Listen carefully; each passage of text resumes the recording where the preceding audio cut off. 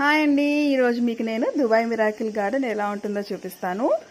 ఈ garden only October నుంచి April వరకు ఓపెన్ ఉంటుంది.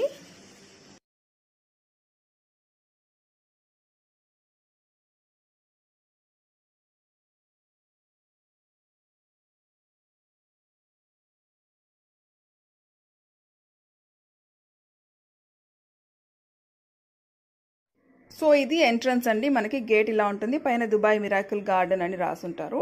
సో ఇక్కడ నుంచి ఎంటర్ అయితే ఇంకా మన జర్నీ స్టార్ట్ అయినట్టే.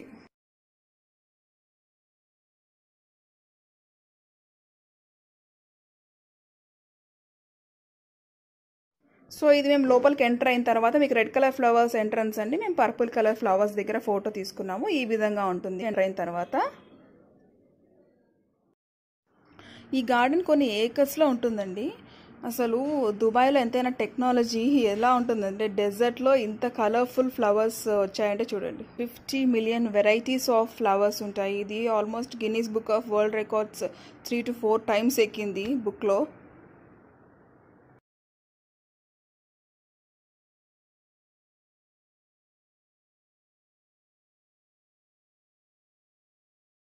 ఇది వచ్చేసి మనకి ఒక రిలాక్సింగ్ జోన్ అనమాట. మనం ఏమైనా స్నాక్స్ కానీ జ్యూసెస్ తాగడానికి రెస్ట్ ఏరియా అనుకోవచ్చు.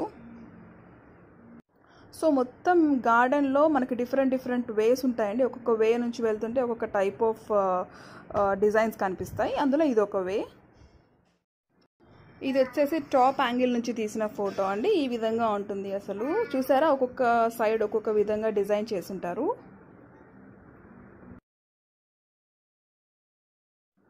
మీరు గమనిస్తే వెనకాల పీకాక్స్ ఉన్నాయి. పీకాక్స్ కూడా ఎంత బాగా డిజైన్ చేశారు చూసారా ఫ్లవర్స్తో. ఇక్కడ చూస్తే ఒక్కొక్క కార్కి ఒక్కొక్క విధంగా డెకరేట్ చేశారు. ఇవన్నీ ఒరిజినల్ కార్సే అండి, బొమ్మలు కాదు. సో ఆ ఒరిజినల్ కార్స్కి ఈ విధంగా మొత్తం డిజైన్ చేశారు.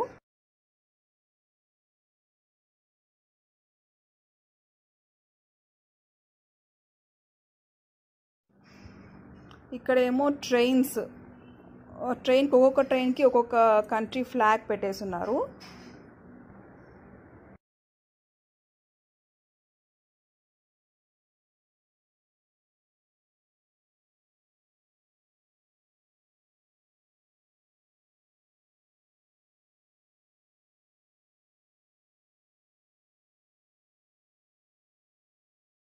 మీరు ఇక్కడ గమనిస్తే వెనకాల క్లాక్ చూసారా అండి, అది క్లాక్ పనిచేస్తూ ఉంటుందండి. చాలా ఇన్నోవేటివ్గా ఉంది కదా. అలాగే నా వెనకాల ఉన్న ట్యాప్ కూడా ఏదో మనకి గాలిలో ఉన్నట్టుంటుంది, కాకపోతే ఆ వాటరే దానికి అటాచ్మెంట్ అనమాట. ఇక్కడేమో ఒక బోట్కి ఫుల్ ఫ్లవర్స్ డెకరేట్ చేసి పెట్టారు. చూసినన్నీ ఉంటాయండి ఇక్కడ. అమ్మయ్య, మిరాకిల్ గార్డెన్ అయిపోయింది. ఇంకా ఎగ్జిట్ గేట్లోకి వచ్చేసాము. సో నేను ఇంకా బాయ్ చెప్తున్నాను మిరాకిల్ గార్డెన్స్కి ఫోటోలో, నేను మా హస్బెండ్. సో తిరిగి నాకు బాగా ఆకలేసిందండి. ఇంకా అక్కడ నుంచి మెట్రో ట్రైన్ ఎక్కే ముందు అక్కడ షాపింగ్ మాల్లో బర్గర్ కోక్ తాగేసేసి ఇంకా బయలుదేరాం. మెక్డానల్డ్స్లో రైస్ బౌల్ అంటే నాకు చాలా ఇష్టం. సో ఒక రైస్ బౌల్ ఒక కోక్ తినేసేసి ఇంకా అక్కడ నుంచి అబుదాబికి వెళ్ళిపోయామండి. ఇదండి నా జర్నీ.